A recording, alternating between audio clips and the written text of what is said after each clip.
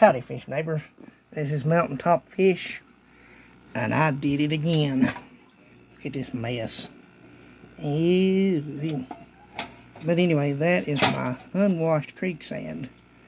But this time I'm going to try it on these plants and see if it helps them grow better. I'm going to try a different plant this round and see what it does. And there's another, I think it's an Amazon sword in there. We'll see what that does. This will be cleared up probably tomorrow or the next day. But right now this is my antique Metaframe tank. Listen to this. Isn't that a pretty sound? Cling. Anyway, but yeah, it makes these plants grow good.